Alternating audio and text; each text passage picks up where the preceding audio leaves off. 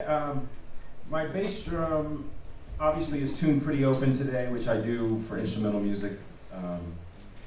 Other gigs I can't get away with that, so it's more of a visual muffling with a hole maybe in the front or whatever we need to do.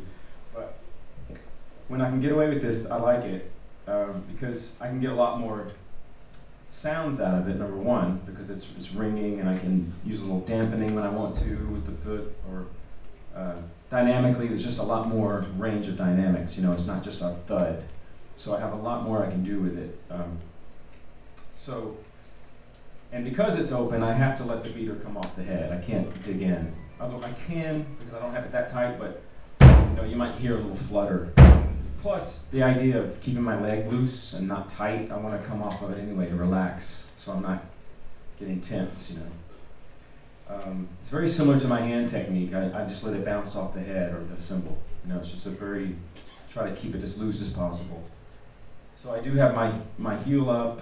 I play on the ball on my foot, probably in the middle of the footboard. I kind of, you know, pivot my foot a little bit to get doubles sometimes, you know, whatever I have to do. I don't think about it that much, really, but in a nutshell, that's really it.